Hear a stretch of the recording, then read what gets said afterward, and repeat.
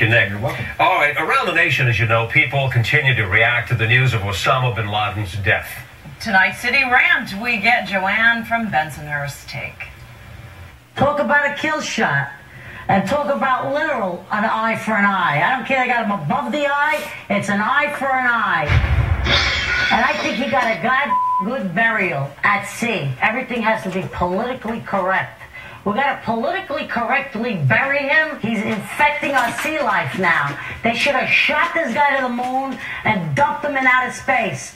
Who the hell is he to get a proper burial? With all these people suffering here in New York with the World Trade Center, that's animal DNA. They just take one look at his face. There's only one face. That's like the devil has one face. That's the devil. Hell is too good for this animal. Too bad they didn't get him sooner, but better late than never. I was at the dinner the other night. The bartender said to me, "Would you like a bin Laden?" I said, "What the hell is that? Why would I want one of those?" He goes, "You might like it. It's 2 shots and a splash." I said, "I'll have a double."